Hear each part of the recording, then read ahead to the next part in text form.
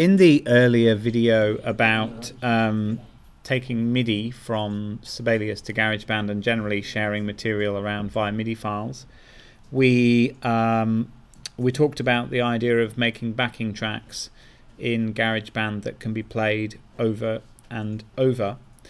And that gives students somewhere to start with improvisation and the like. I also mentioned the loop libraries that I had prepared on particular songs. I gave you the When Doves Cry example in about 4 weeks ago. And so this video is just to show you quickly how to make those yourself. It was something that I mentioned on the day, but it's quite a complicated path to actually get at those loops once you've made them. So we're going to imagine here that this is maybe some repertoire that you've been studying, or maybe you did a classroom arrangement like I did of the Rojas that we studied in class.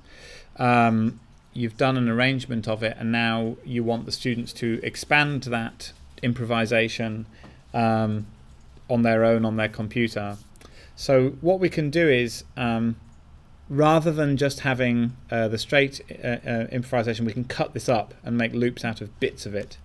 So to do that, we can simply click on any one track and just press Command and T, and it cuts that track at the point that the playback line is at the moment. So I'm going to do that there, I'm going to do it there, whoops, click on it, and there. So now I've got a 2-bar loop in that bit, and then maybe I'll go back here and I'll make a 2-bar loop there.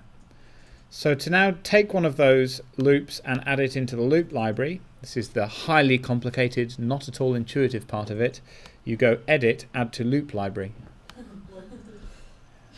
Nice and easy. So this will automatically recognize the key if you've set a key, or at least whether it's major or minor, and then that will mean that if the loop is dragged into another project, sorry, you've got to mute Facebook. If the loop is dragged into another project, that you can, it will automatically change to the key of that project.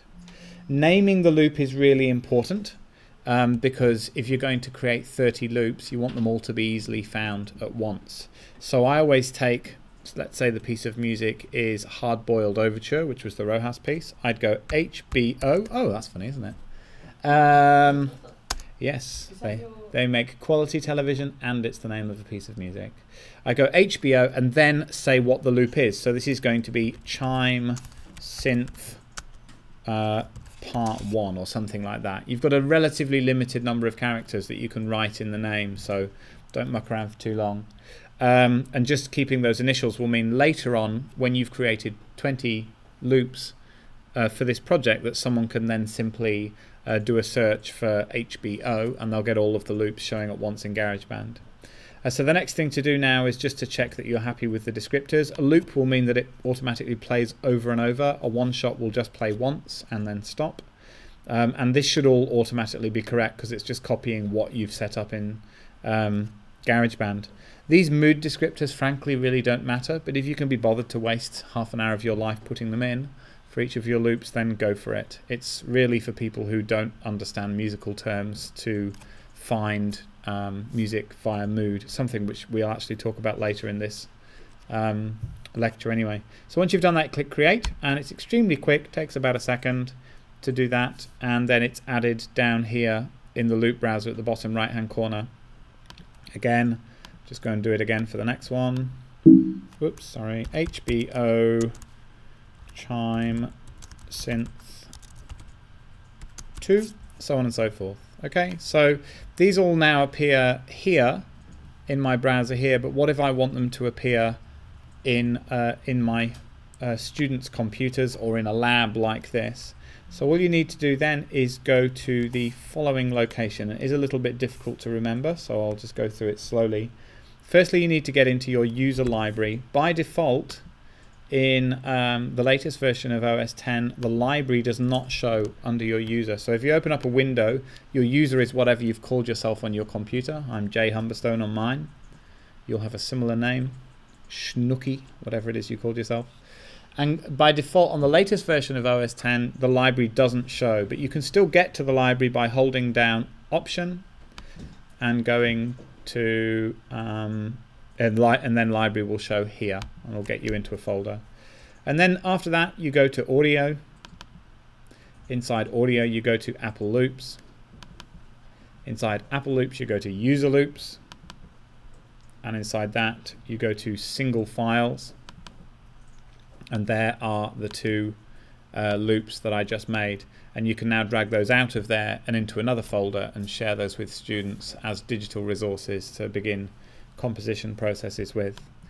If you're working on a Windows computer rather than on a Mac, then you can use a program called Acid to make loops, and it will even allow you to drag any audio in and beat map it, which means tell it where the beats go in that little bit of audio. So very useful for remixing and things. And as you're probably aware, once things are beat mapped or turned into loops, again, I said before, if you drag it into a project with a different key, it will automatically change key. It's same with tempo, so you drag it into a faster project, or the student chooses to speed up or slow down the project, all of the sound will be changed. It doesn't matter whether it's MIDI or audio, it'll do all of that stuff. On that note, if you want to do any more advanced beat mapping on a Mac, there's an application called Loop Utility, which should be, I would imagine, in this lab, because we've got Logic installed in here, Apple Loops Utility. And again, you don't have to drag an actual loop into there. You can drag any old bit of audio, and then you simply tell it that's so many beats, this is the key that it's in, this is the time signature, and it will input all of that metadata inside the file. So if you want to get quite advanced on this, and for those of you who are thinking about doing the remix part of the Popular Music Studies course project, then that's a really nice tool to know about as well.